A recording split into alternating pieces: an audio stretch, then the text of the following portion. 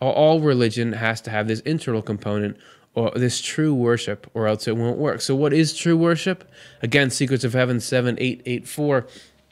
When people today talk about worship of God, they mainly mean worship of the lips in a church and private prayers morning and evening. However, it is not these that are the essential components in worship of God, but rather a life of useful activity. Worshipping by living a useful life accords with the arrangement ordained for heaven.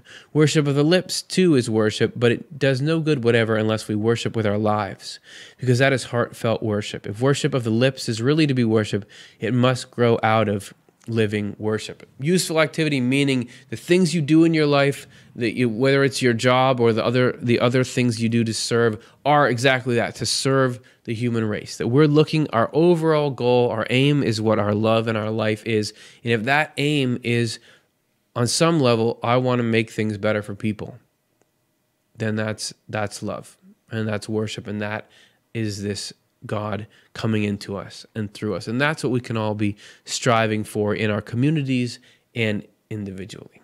And I want to end here looking at the alternative, because we saw this tower built out of these false and evil elements.